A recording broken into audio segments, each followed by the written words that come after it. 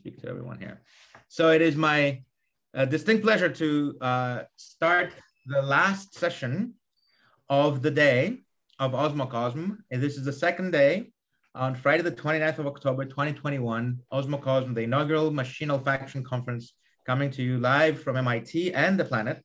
And we have Professor David Carroll of the New School and of Cambridge Analytica fame. I think the man needs no introduction. We as humanity are indebted to him for taking care and putting in so much effort to protect every single one of our rights online.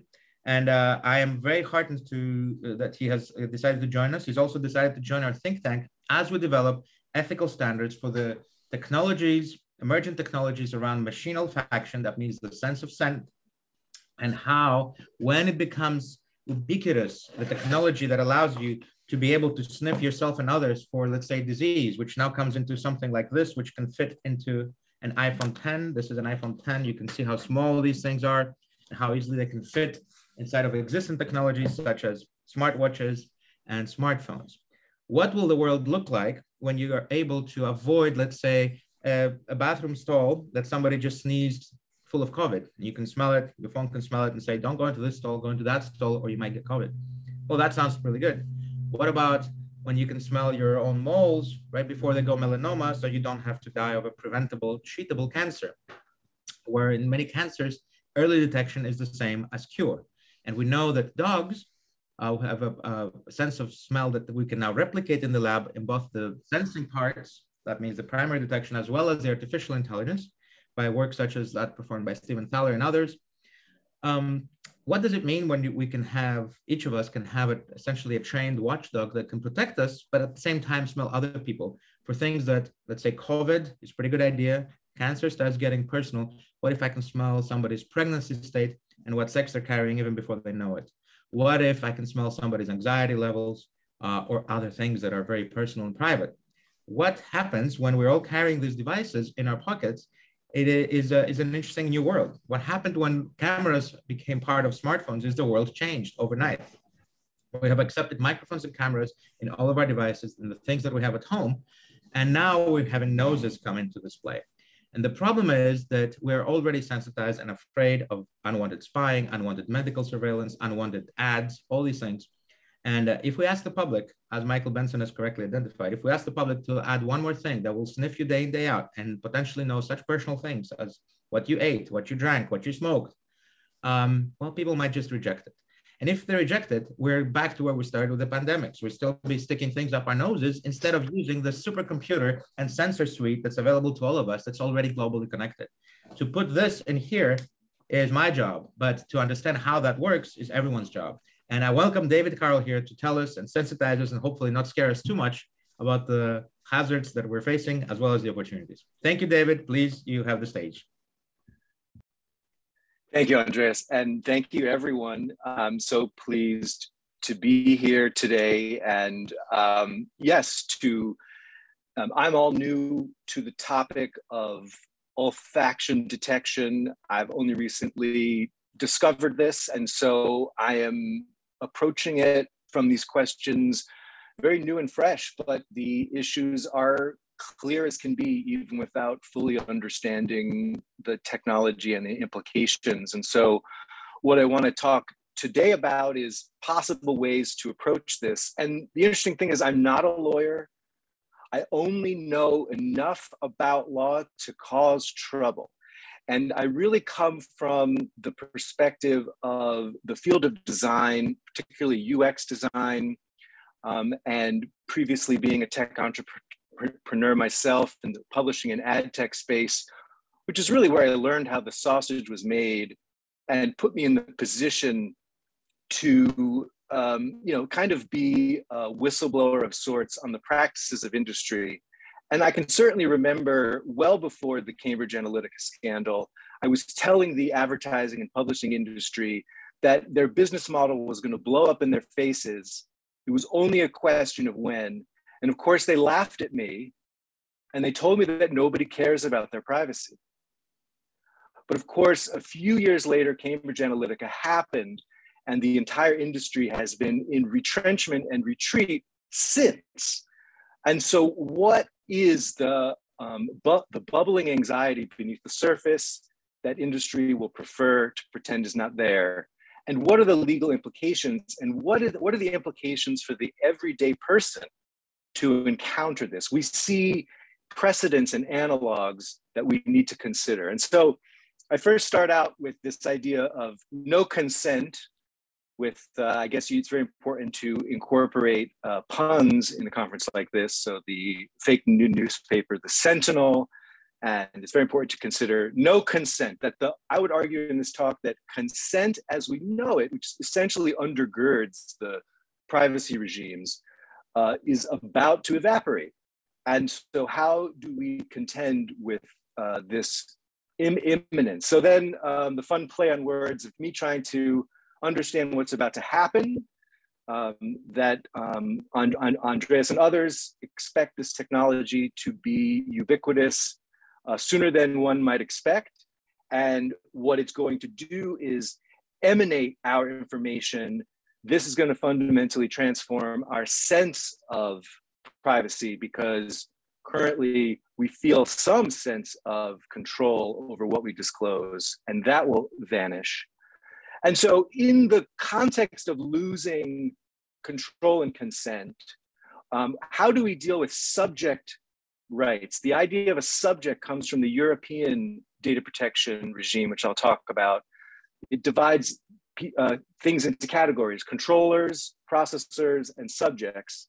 Subjects are us, those of us who have personal data that is controlled or processed, and we have basic fundamental rights based on those arrangements. Unfortunately, the subject as a term also has a connotation to feudalism, that we are subjects to a kingdom or a regime. And so the question is, what is the current state of affairs with subject access rights in the world? What do we learn from the Cambridge Analytica scandal? And would we need to potentially reconfigure how we consider subject?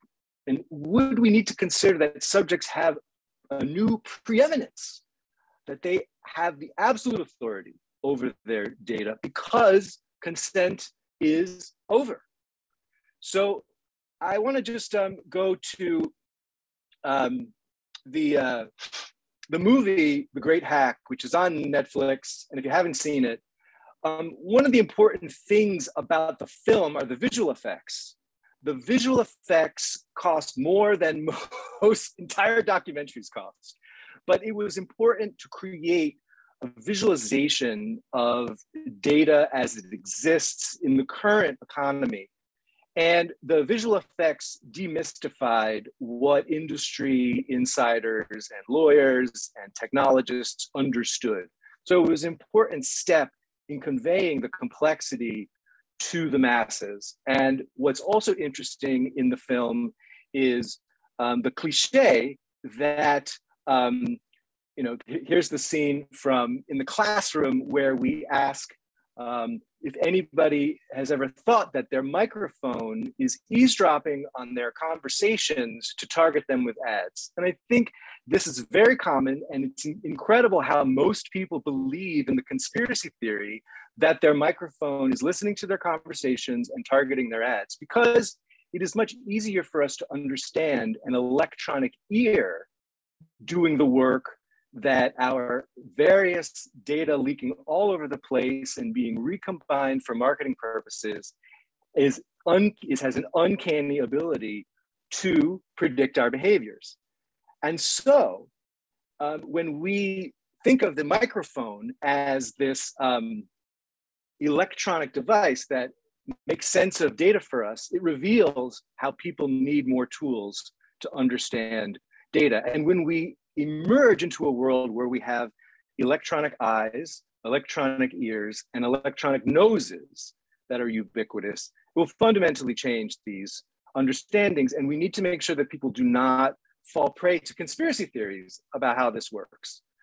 So one of the things that I did with Cambridge Analytica is I was one of these rare American technologists on Twitter worried about data privacy. And so that made me a target to be recruited by Europeans who wanted to test the European data protection regime with Cambridge Analytica, because they knew that the company was actually a British company. And they knew that if they could find an American to test out the data protection regime, it would be a sort of stress test on the whole system. So I did a subject access request, which is the way that you would exert one's rights. And I immediately proved that we were dealing with a British company, because when I asked for my data, I had to pay for it in British pounds. And I had to pay a company,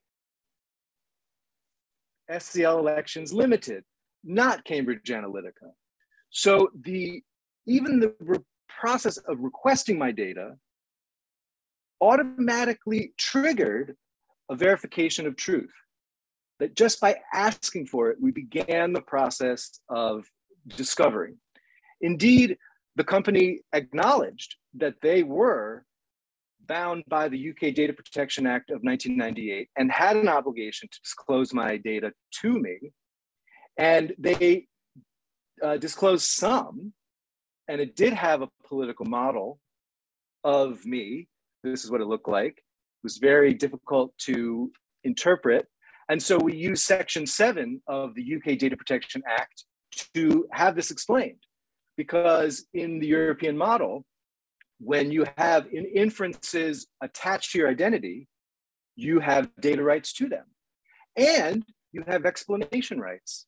And so the company was obliged not only to give me this information, but to provide additional disclosures and additional explanations, which of course they refused. In fact, they famously refused.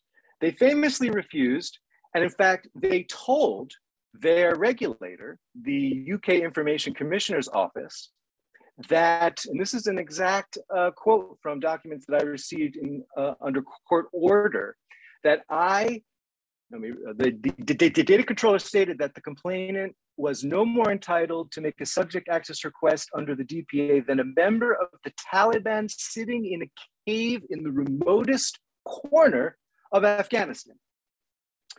So this is the current state of data protection rights in the world. Arguably the strongest data protection laws in Europe and UK at the time, arguably the most well-funded data protection regulator, the ICO. This is how they're treated. This is the attitude about data protection enforcement that's endemic, not just to Cambridge Analytica, I'm afraid. So what was interesting is there was some reports published, but ultimately I was unsuccessful in the UK courts in achieving a desired resolution here to get my data, because ultimately the company was just able to go out of business, file for insolvency, file for bankruptcy, and it escaped all accountability. And so we can write the best data protection laws and fund the best enforcement. And at the end of the day, the whole system is deferential to business at the expense of individuals. And that essential element is going to be undergirding the discussion moving forward. That currently today, if you wanted to create another Cambridge Analytica, make a company, collect the data, abuse it, get caught, go to business. You'll be fine. This is a problem because the ICO in its final letter did a forensic investigation, seized the servers under criminal warrant, conducted the most expensive, elaborate forensic investigation in history, and did not publish a final report, even though they said that they were going to explain to Americans how our data was collected, processed, and transferred in violation of the UK Data Protection Act. For some reason, that never happened. All we got was a perfunctory letter, but it had one element in it, which is they found evidence that the company was in the process of offshoring. So they knew they had gotten caught. They knew that they had made a mistake exporting Americans' data out of America into the UK, where it then was under the jurisdiction of the regime, based on the Google Spain decision, where basically you get data rights where your data lives. And they were offshoring because it was about finding safe havens to conduct data abuse as a business model. And that's how we've left things. Indeed, if we look in the Senate Intelligence Committee in the Russia investigation, we see that even members of the Trump campaign who were prosecuted by the Mueller investigation. So Rick Gates, one of the members of the campaign, was convicted of conspiracy against the United States. He too, as you can see here, was concerned that Cambridge Analytica was misrepresenting the campaign, the Trump campaign, and was concerned that Americans' data was being transferred to the United Kingdom. And the own campaign didn't want that. So my worry as a concerned citizen that our data was being exported to another country and the voter analytics industry was becoming internationalized was the same concern that Rick Gates, one of the henchmen within the campaign, was concerned about. So these are clear issues. We have not yet grappled with the extraterritoriality of data and the way that data respects no boundaries and emanates like an atmosphere around the world. And so therefore, when olfactory detection comes into ubiquity, this concept will become even more amplified. And the question is, do we even have the tools to regulate the current system, let alone the next paradigm? So what's interesting is, even after all these investigations and so on and so forth, there was a leaker, a whistleblower, who in 2020 leaked the contents of the Trump 2016 database to a reporter. And Channel 4 News out of the UK received the 2016 database, and in the lead up to the 2020 election, went to individual voters to show them their Cambridge Analytica voter file. And in this segment behind me is the anchor of Channel 4 going to a voter in Milwaukee, in a battleground district, and showing her that she has been marked for a deterrence campaign, where she has, as a Black voter, has been disproportionately marked for deterrence and targeted as an individual with disinformation tailored to discourage her from participating in the democratic process. And when she was told and shown her voter file, her response was, "This makes me want to vote even more." A powerful moment where the asymmetry of knowledge is neutralized. That the minute the voter sees their own voter profile and how they've been targeted adversarially, it neutralizes the effect, in this case, deeply nefarious activity to conduct a racist campaign to demobilize voters. And when a voter could see it, the power of that evaporates. So interestingly, they came to my house too, and they showed me my data in the lead up to the 2020 election. And of course, it was so much more than was disclosed to me under the UK Data Protection Act, under the supervision of the regulator. And interestingly, inside of the data was, of course, a personality score. And this was despite the repeated denials by the Trump campaign and those associated with it, the company itself, repeated denials that psychological scores were used in the 2016 election. And yet, when the regulator fails to determine that, and it takes a leaker and a whistleblower to leak to the press to show the deceptions were rampant, the question is not so much to me whether or not psychological targeting is an effective way to win an election. What matters to me more is, do we have any rights to have any visibility into this? Are they enforceable or not? And is there deception related to it? Like, can we even find the truth of what these profiles are? And so there's a lot of challenges to rise to still to this day. And so when we think about olfactory detection and we think about how the American model is fundamentally unprepared for this future. Because roughly speaking, I understand it as castle doctrine versus EU fundamental rights to data protection as a human right. That is, in the United States, we're still on this 19th century privacy model that you have privacy in your home, and the minute you go outside, it's finders, keepers, losers, weepers with your data, which is basically our model, and it's basically what the Cambridge Analytica scandal abstractly taught ordinary people. And then in Europe, you have fundamental rights to your data when it is attached to your identity. Totally different model. The other fundamental difference is consent. In the EU, it is opt-in, and in the US, it is opt-out based on the old, now totally archaic FTC model of notice and choice. You have to have the notice that your data is being collected buried in some privacy policy that no one will read. And the choice to opt out doesn't even have to be functional or meaningful. It just has to be offered. So an incredibly weak regime, vertical and sectoral, versus a horizontal, generalized human rights regime. Very different. And in the case of the Cambridge Analytica scandal, revealed that the American system is absolutely inadequate. And there are very important merits to the European model. And when we go to olfactory detection as ubiquitous and we lose the capability of consent, then the importance of subject preeminence becomes even more important than it already is.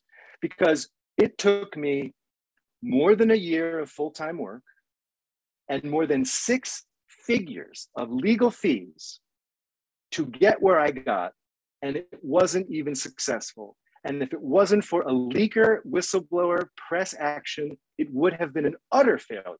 So we are still entirely dependent on whistleblowing and journalism. And I believe that whistleblowing is a symptom of a dysfunctional regulatory regime. When people are so frustrated that they whistleblow, everything is broken.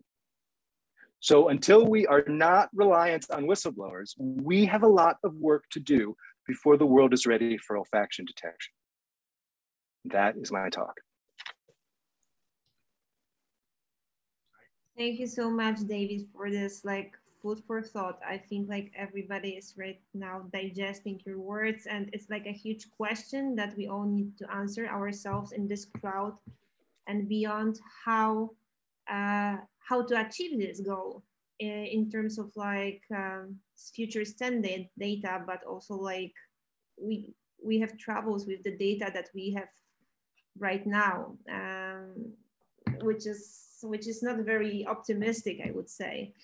But I like what you say, that transparency about the process, about this profiling process, the knowledge neutralizes the effect.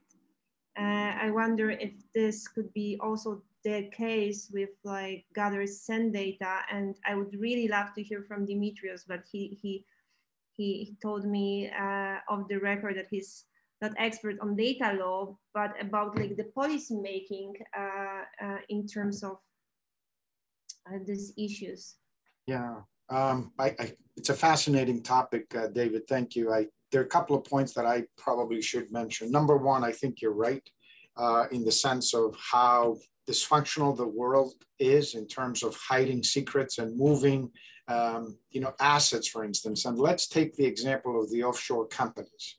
And let's take the example of how people are hiding money in all sorts of different jurisdictions that don't have the schemes. And if it wasn't for a whistleblower, the cases coming out of Switzerland would have not been coming out. So I guess this is a human sort of element that humans try to find a way to hide information, to hide assets, to avoid taxation, to do all that kind of stuff. And the second point is, I was involved in a whistleblowing case, and I have to tell you, the regulations in the US are not as easy as people think they are. So even though if you are willing to do this and bring out information, you are not treated with respect.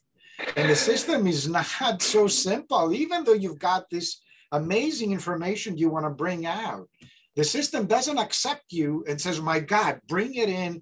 Let's take it into the court system. Let's figure it out. No, you're actually put aside in a way. And we have difficulties even, working with people that are willing to come forward. So these are also additional elements to what you have raised, which are serious issues of our failing system.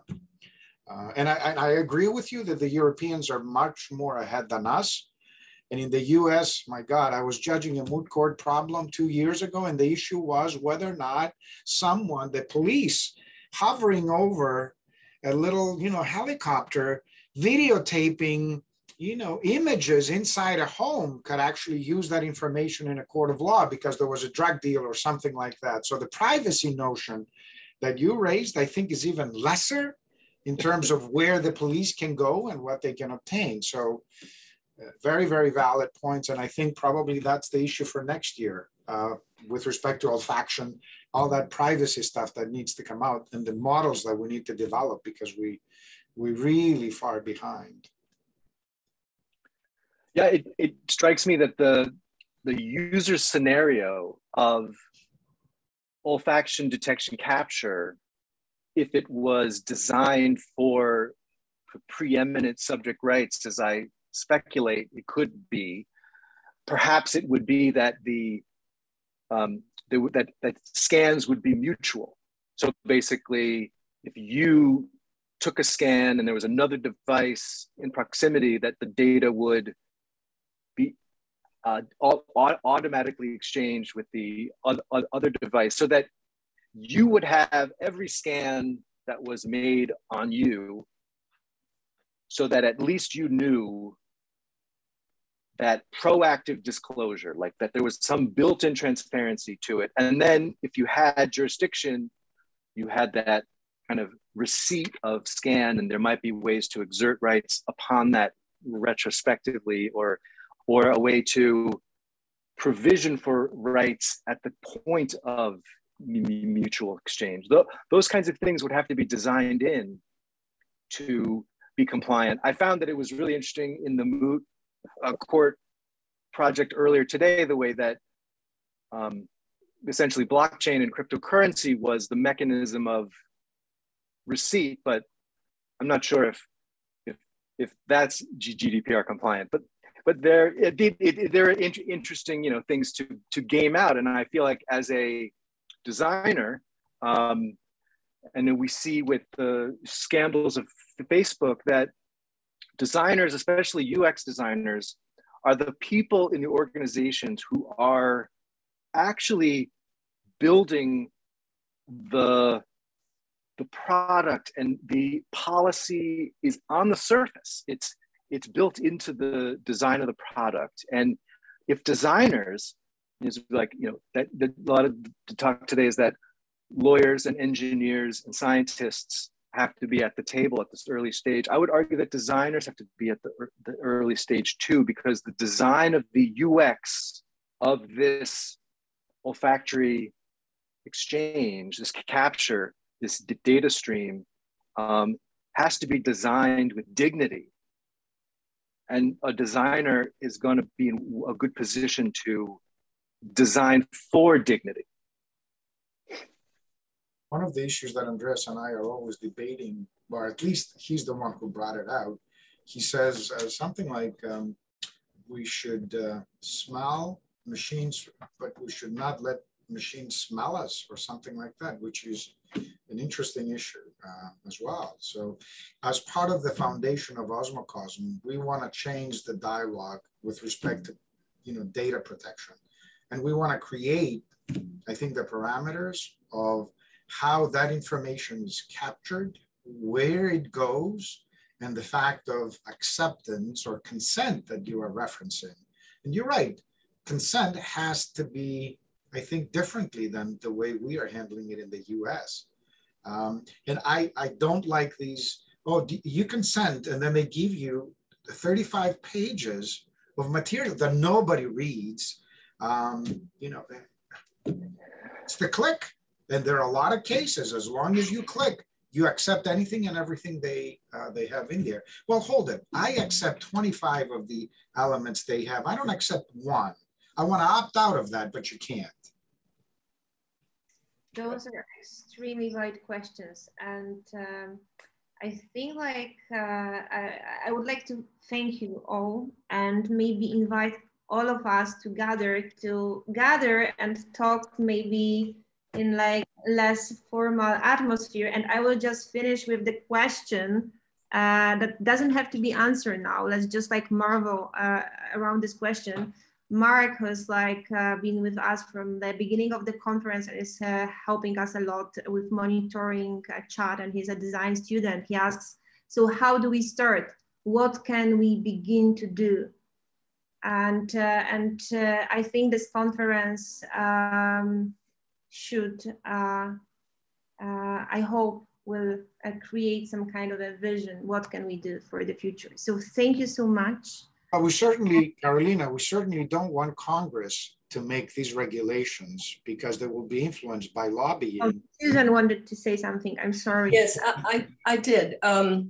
It's on the issue of what's on the web, okay? Even your information on the web. And I was going to ask David, he pointed out the Republican side. I have some colleagues who, there's a website that puts reputation, it gives you a reputation score. I don't know if you've seen this. And two of them had a low reputation score on our upstanding citizens, and they tried to do something about it. They went to the Republican senators in our state who said that the Democrats right now, you couldn't get anything through on privacy with that group, okay? So I don't think it's just Republicans. I think it's Democrats as well. And is there somebody in the Senate or in the House of Representatives who is not so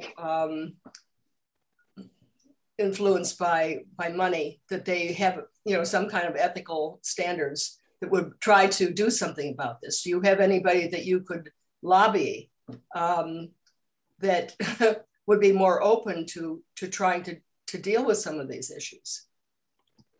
Yeah, I appreciate that, and I hear what you're saying, and I am frustrated by the fact that there's almost no consensus among privacy activists as to the best reform, and there's many specific issues that splinters kind of pro-privacy folk. So that is contributing to not having any kind of unity behind any particular bill. So there's not much, there's no galvanizing behind any one representative's vision for this. There's a lot of fragmentation in terms of opposing in industry, whereas industry is very well organized and Exactly. It's pretty clear on the things that they are against and for. So I think what interests me about the Osmocosm concept and this technology is it potentially creates a reason for the disagreements to collapse into a single unified view. That it, for example, like I tried to say, it obliterates the debates about consent. So we can stop debating that and we can move on to the next debate. So perhaps the knowledge of these, the urgency of these new technologies could potentially change the discourse around the question that you're asking. Can I add something before we break up?